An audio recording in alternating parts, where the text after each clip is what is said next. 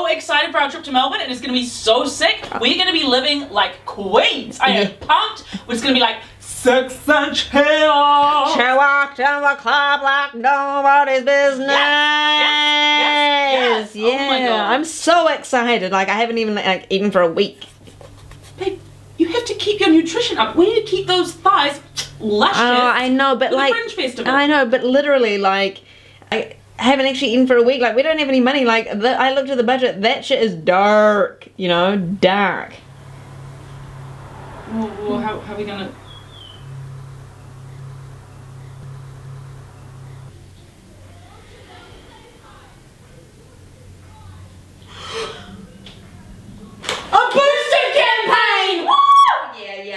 Let's contact them. The Offensive Nipple Show is a guerrilla sketch show looking with honesty and humour at the hyper-sexualised culture that's disconnecting us from our bodies. Because we think that being silly and being empowered shouldn't be mutually exclusive things. Yeah. We are 2 girls with 4 nipples, and we've been invited to perform at premium venues, performing 11 shows. 11 shows. In Sydney and Melbourne in September for the Fringe Festival. People have said, what have they said? Sarah, they've said 1.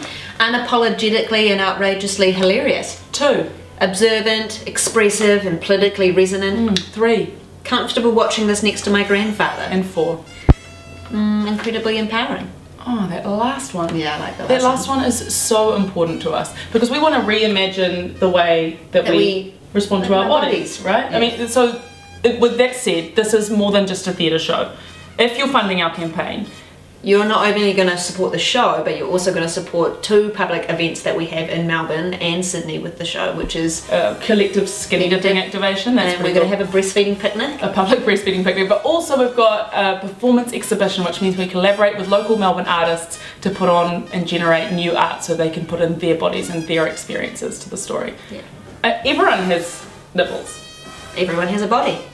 So everybody's part of the conversation. I mean, we are just so grateful for all of your support in advance, and no amount is too small. We're just excited to take you with us. Yeah, come with us.